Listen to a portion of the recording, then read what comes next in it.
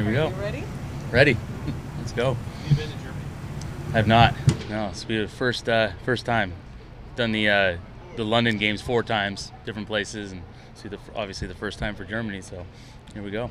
With the neutral site game, normally as an offense, you know, like your home crowd's going to be on your side, or your road is going to be hostile. You got to be ready for all that. Do you kind of have to be prepared for both? With the neutral site, you don't know the crowd's going to be. Yeah, I think going into a neutral site game, just got to be ready to react to however the crowd ebbs and flows throughout the course of the game. So we'll be ready to handle it, and I'm sure it'll be an exciting atmosphere when it starts, especially. When you take a look at the Bucks, Vita Vea, not only 6.5 sacks, but it's the large yards lost on those sacks. How do you try to minimize his rush? Yeah, I think he does a great job using his hands, pushing the pocket, and for such a big guy, he can redirect and really their interior push in general, and then you add the backers as great blitzers as well. They generate a lot of interior pocket chaos. So you got to do a great job, knowing where he's at. And our guys will be great with their technique and really fighting through the echo of the whistle on every play. Is Geno getting the ball out fast enough as is, or will there need to be a little bit of help to just kind of, again, minimizing the game? I think as long as Geno's staying in the rhythm of the plays, generally speaking, and guys are working and things are working out, we'll be in good shape there. But again, always having to have a presence every week. We've dealt with different pass rushers and different teams have different guys that are highlighted. But they have a deep group, so it's not just him. There's a lot of other guys to worry about throughout the course of the game. But making sure that we're on point technique-wise, and for Geno, that starts with his timing and rhythm in the pass game. Shane, how's the play card wristband helped Geno Smith, and it helped you when you got up to the 15-second mark? Yeah, I think having the wristband is just something that we can always utilize. Especially some of the calls that might get a little wordy, and really it's not for Geno's ability to call the plays. It's really for the quick transition from me giving him the play to so I don't have to regurgitate the entire thing and then he has to do it again. So it's different places I've been, different experiences, been able to utilize it, and it's been something that's been helpful throughout the course of this year, just from a communication standpoint.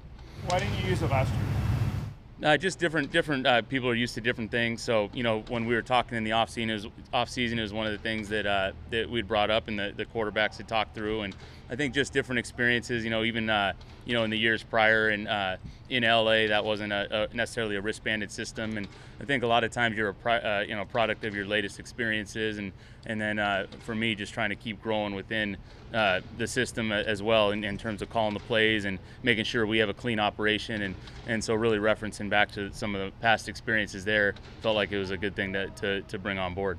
So you didn't have it in LA either?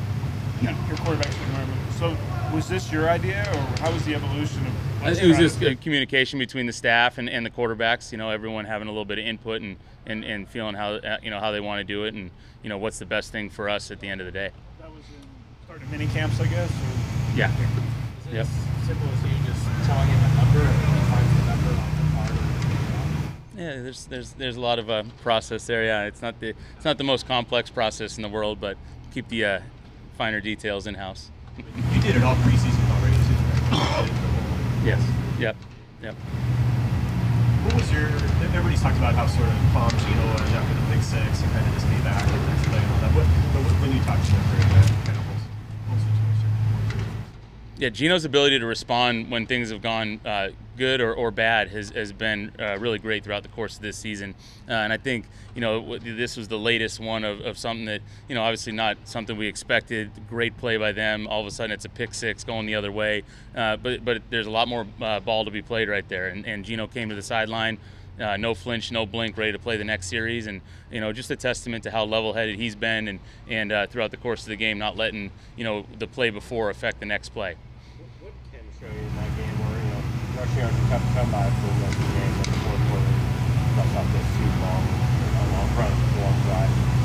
Yeah, I think especially in that end of the third and fourth quarter, Ken got more and more efficient with the runs. It wasn't a game of big explosive runs, but it was a game of chipping away and early on chipping away and the offensive line sticking together, the tight ends, and everyone just having that belief that eventually these are going to get going. And really, the time of the game when they did, when it was those last 3 drives when we really needed to run the ball the most, those runs started to come to life. And, it's just a credit to the offensive line with how they were playing through the echo of the whistle, even that going all the way to that last that touchdown that Ken had the O-line, and then Colby and Will and Noah Fant, you see those guys on the edge really pushing the pile into the end zone and helping Ken.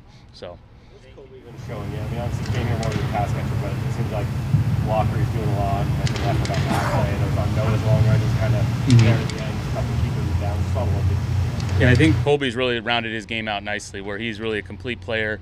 He can do a little bit of everything, and I think that's really what we have with our tight end group is with Noah's blocking and showed off his speed at the in the fourth quarter there on the long reception. But all three of those guys can do a good job in the pass game, whether they're running routes or protecting, and then also in the run game, being versatile and being able to handle whether it's inline or second level blocks. Remember a situation, being in a situation where you had a team convert 7 straight third downs. Yeah, that was a great job by those guys. You don't really feel it, you don't really realize it until kind of the post game guys talk about it. But it was a good mix, between some runs that we converted on and Geno using his legs, when the coverage was there, but there was a lane that he could take. So really those conversions happen in a bunch of different fashions, Lockett getting open, there. So just a good, mix and match of different ways to convert on third down, and they all happen to have, consecutive outcomes in a positive sense for us. In the last 2 games, you've basically had 6 touchdown drives. At the end of games, Tyler dropped the other one. But to have Geno have those moments where he's coming through in those late game situations, what have you seen from him over the last 2 weeks in those spots, and when you guys have needed those late drives for either to take the lead and run away with it or hold off, he's been able to do that? Yeah, I think going back to his consistency, so Geno throughout the first, second, third quarters has been the same guy, and then in the fourth quarter when the crowd's getting into it or the situation might seem like it's different, he's really kept it the same. Hasn't tried to make anything up in those scenarios, and really our offense as a whole of just playing really consistent and really relying on the fundamentals and the belief in the basics at those most critical points have made those, just like when we come out here and practice and have these hard competitive periods in practice trying to simulate those game situations, really trying to put your mind in the same mind frame that fourth quarter is no different than those situations. And they've done a great job with that. It seems like he's really handled some checks at the line of scrimmage well, whether it's the check to the Rashad run in Detroit or some of the plays this last week. What does he see at the line of scrimmage that's made him really effective in those spots too? I think Geno's understanding of the defensive structure as a whole, so it's not just with his reads in the pass game. He has a great understanding of the run game structures that we're seeing. So, different toolbox options that he has throughout the course of a game. He's done a good job getting to those at some of the most critical times and getting us into positive plays throughout the film study throughout the week. What's the relationship between you, Andy Gibson, Geno Smith, and Austin Boyd? Because that's kind of right? Yeah. There's I guess it's like the football world, the 6 degrees of separation. But Andy and I have been friends for a long time, going all the way back to college, and then had a chance to work together early when we were just trying to figure everything out. And here we are, still trying to figure everything out, just in a different location. But he's been a great help to me, great sounding board, and great with the communication with the offensive line. And then when you talk about being around Austin Blythe in the past, just having a understanding of what he can bring to the table from that communication standpoint, and then so Austin comes in from the outside and really blends right in with Andy and I being on the same page with him. And then the great part was that Austin and Geno really start to see the game through the same lens, and so those guys' communication, which is still it's still a player's game, and their level of communication out on the field is really what allows us to make these plays come to life. Geno Smith told us he's really mindful of how far deep he drops and to limit his drops for his linemen to just ride guys out if they're going to go up there. And that seemed to what happened on that 3rd and 12 when he ran 18 yards.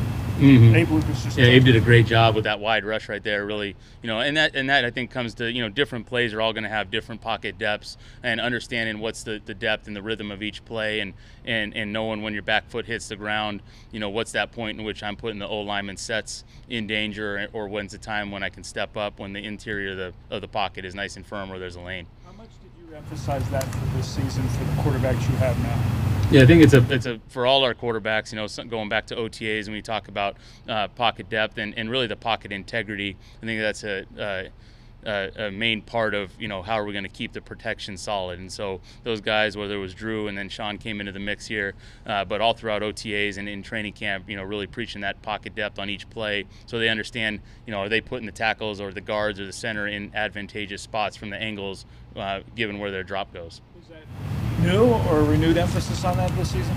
I think it's something we're always going to start with the quarterbacks. When you start with the fundamentals of the drop and the integrity of the pocket, that's going to be a day one thing from OTAs on. As an offensive guy, what do you appreciate or are amazed by that Tom Brady does? Oh man, the list could be endless. I think he does an unbelievable job of getting the ball out, finding the open guy. He's seen every structure there is. He knows everything that's going on throughout the course of a game, and his competitive drive is second to none. You were around him obviously earlier in your coaching career. Did you guys have much of a relationship, or what kind of? Yeah, again, he had a great influence on me. I was a chance to be around him as an intern and then as a quality control coach there and in different spots throughout the time in New England. And just absorbing and watching his day in and day out preparation, I think that was something that I've taken with me everywhere I've been, just knowing that the guy that's in front and center in the meetings, from day one all the way through his career, and a guy that, really goes about his work the right way with that, like I said, that competitive drive to be the best. Is there any one thing you saw there in New England that we were like, wow, this is, blows my mind what he does compared to what an average NFL quarterback might be? I think just as an obsession with being great, and the amount of times that he worked on his mechanics, all the basics. You go back to all these great players, go to Kobe, or you hear the stories of great players, and so many times it comes back to how well they do the little things. And I think the time around him, just seeing how consistent he was, and every day, no matter how much success he had already had, it was always that drive to keep getting a little bit better every single day. Shane, you're a year and a half into this.